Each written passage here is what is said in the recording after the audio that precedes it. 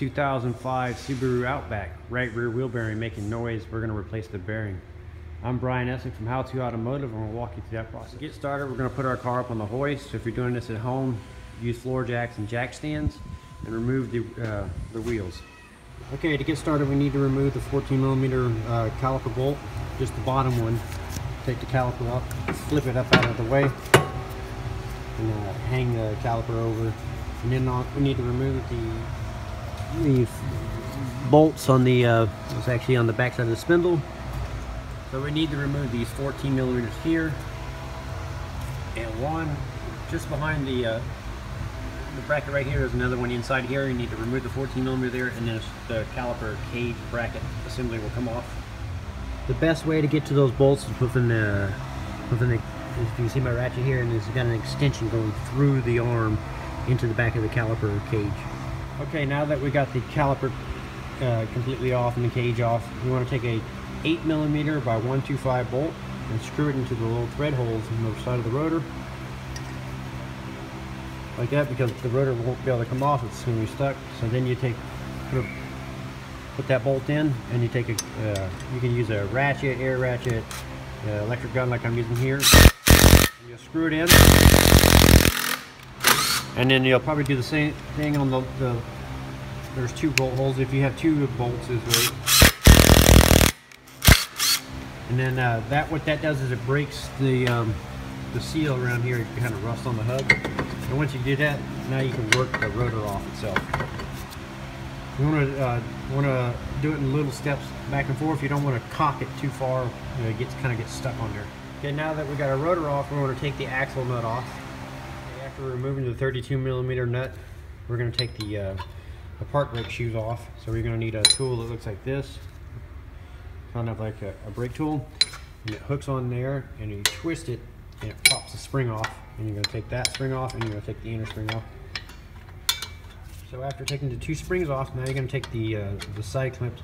All you need is a flat blade screwdriver, and you're going to put it into the slot and turn it quarter turn to the left or right. And you're going to take the spring off, set it aside, and you're going to do the same thing on this one. Now that you got these springs off, you're just going to take it and kind of rotate it out of your way and take them off. And I like to leave them hanging like this, and just leave them together like that. And now you can take this and just kind of set it aside, and take this off too, to set it aside. Now what we're going to do from the back side is we're going to remove these bolts. There's 4 bolts, and the whole bearing and hub assembly will come off. So they're going to be on the back, and you probably have to use extensions, probably 3-inch extensions or so, and come from the back to get to them. From the back.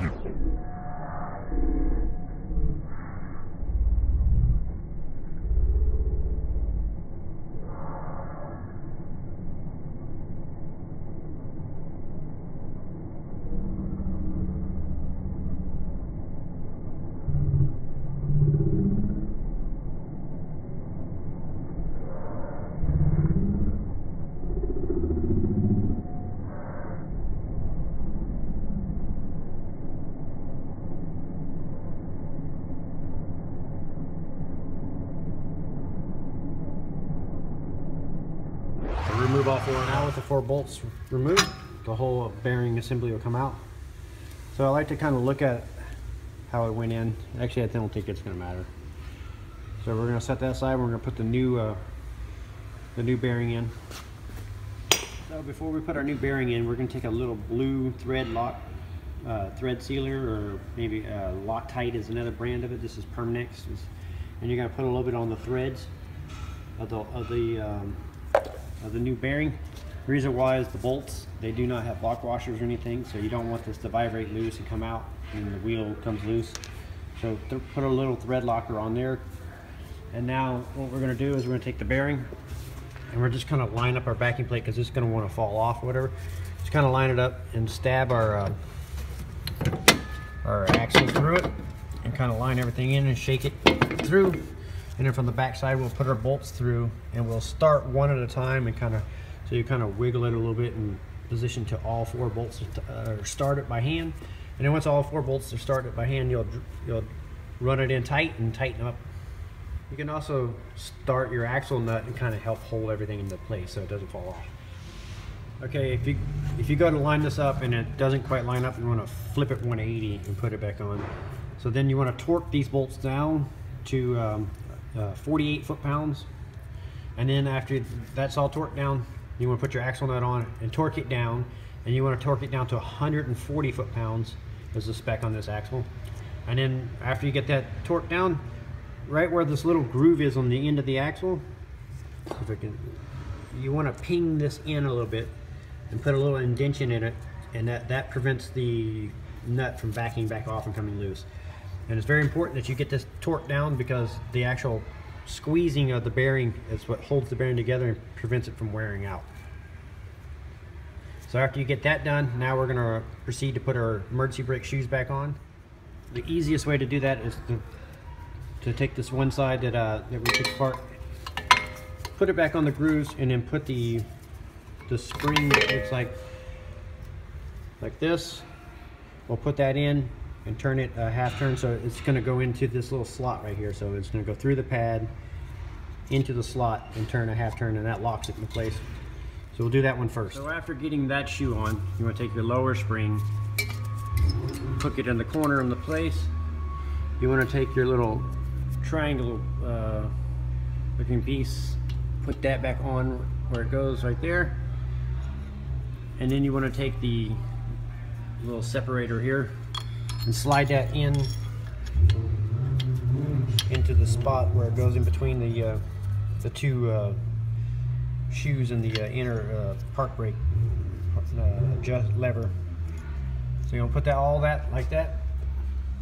Now you want to hook your other shoe on here, and what you're gonna do is you're gonna take your adjuster and you're gonna slip it in there, and you have to pry with your hand, and stretch it until both of these line up in the slots. So the bottom will look like that, and then what you do is you just rotate the shoe around back into position, and you want to slip this little spring right here. It goes over this right here, so the spring will have to be compressed a little bit, and you'll line all that up. And then once you get that lined up, you'll put on this spring here and lock, and that'll hold it down. Then you can put on your two outer springs. So now you can see I got this spring in, and how it's in its little slot right there. Now what we're going to do is take they're both the same spring, so it doesn't matter which one goes left or right. So you're just going to take this straight in, put it in like this. Then you're going to take your brake tool like this and hook it in on the spring. Hook it on the spring like that, and hook the other end around the nose of that. And then what I like to do is see it also kind of spreads the spring out a little bit. So what I'll do is I'll get a pair of pliers and squeeze the ear. I'll show you on this one. See how it's kind of flared open a little bit. So once it's on there, I'll squeeze this and bend it back around a little bit. So I just used a pair of needle nose pliers like this and kind of bent it around and made it more of a horseshoe shape now.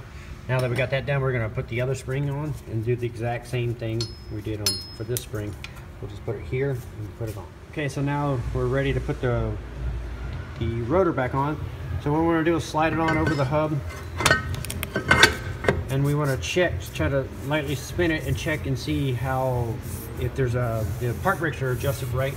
So you should feel a light little drag, and if you don't feel a drag on the rotors, then what you do is pop it back off. Adjust your spoon 1 or 2 clicks, slide the rotor back on, see how it feels. If it's still too loose, pop it back off, adjust the screw, pop it back on until you feel a light, like basically what you want is this edge of the shoe to be riding on the inside, just barely touching.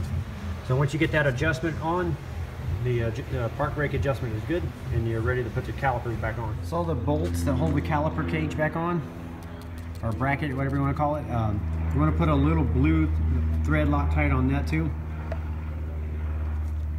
And go ahead and put that back on and start the bolts and torque them down. Okay, after getting your caliper cage bolted up and torqued down, now you just want to put your pin back into the top slot, slide it in, rotate your pad, rotate your caliper down, and push your pin in, and You're going to put a little blue Loctite.